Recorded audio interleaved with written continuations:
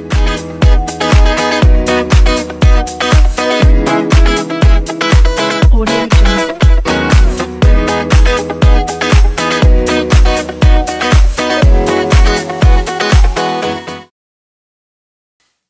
everyone, well, I'm Precious and you're welcome back to my channel Beyond the Blows, where we'll talk about everything affecting our present reality.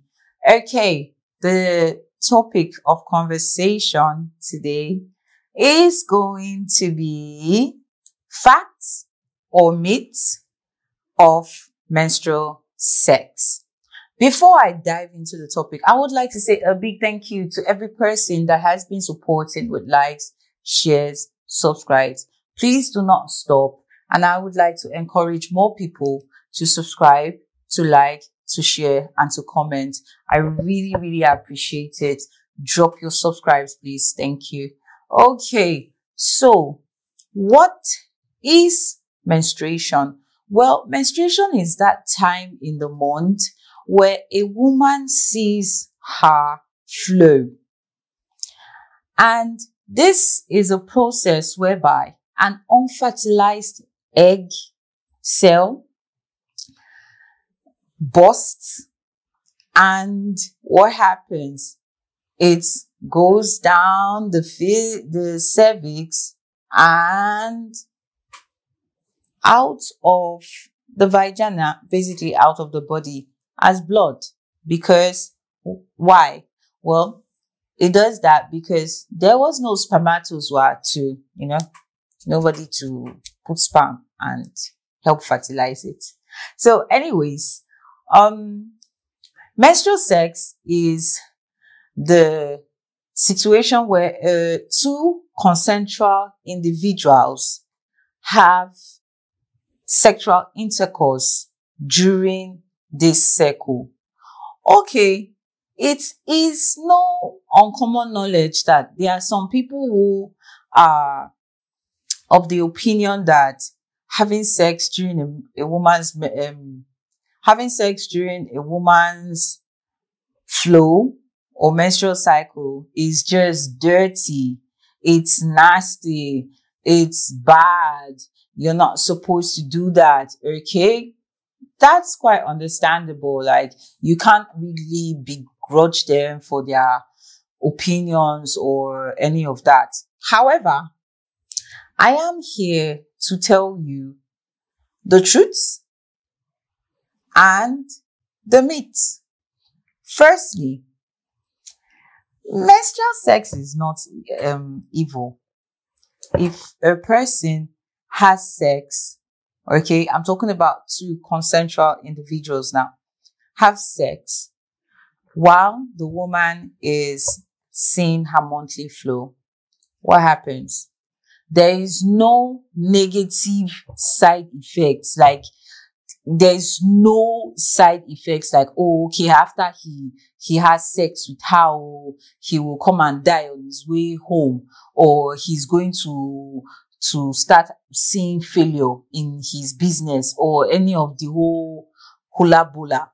Okay, now I'm not saying that there might be some that somebody must have done. No. I'm not even going to go into that part right now. Now I'm talking basically health and science. All right. There is no evil connotation to having menstrual sex. Nothing is going to happen to any of the individuals. That's nothing evil or diabolical is going to happen to any of the individuals that had that intercourse. 2, okay, what happens? Well, this is something that is quite interesting that a lot of people actually say in reverse. Well, menstrual sex has the ability to relieve cramps. Yes, it doesn't worsen the cramps. It doesn't make it too difficult for the chick to bear if her boyfriend wants. No, actually, menstrual sex relieves the pain of cramps.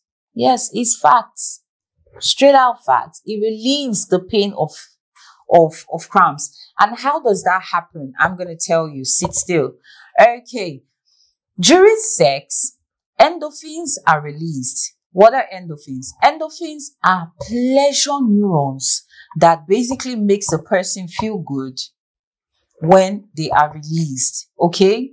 So during that penetration, during that sex, okay, endorphins are released into the brain of the lady or both partners, the lady in question now, which is going to make her feel good. And by so doing, what happens? It distracts her from the pain of the cramps. Also, during penetration, the vaginal wall expands. And when a woman orgasms or climaxes, the uterus contracts and releases. During that release, okay, what happens? There will be relief. So, you see, it's a plus plus. It's not like I'm encouraging you to go and do it though. That's definitely up to you. 3, yes. It is said that menstrual sex can give you shorter periods. Yes, how does this happen? During orgasm, all right, the uterus contracts, okay, and releases. This activity, all right, helps to expel the contents of the uterus faster, and by so doing causes a shorter period. 4, it's a natural lubrication. Yes, I'm sure those people that have like really large dicks and like dry, coarse vaginas will be so happy to hear this. Unlike using KY gel or Vaseline or a moisturizing lotion to grease that area, if you are cool with having sex during your menstrual cycle, the blood acts as a natural lubricant. So there's no need to pour spit, and all of that drama. All you just do is insert and everything is open and porous and you are hitting it straight to go. All right, number 5. Menstrual sex is said to help give relief to those women who have headaches and migraines. Yes, each person's body is different. There are some people who just have cramps and that's it. There are some people who throw up. There are some people who have massive migraines and headaches. In such situation where a woman has crazy headaches or migraines, what happens? The sex, all right, helps to relieve these headaches and migraines. Now, I'm not going to leave you without telling you, well, the risks that may come from having this type of sexual intercourse. The first thing is, oh, this is not really a risk, it's just an observation. It's gonna be messy.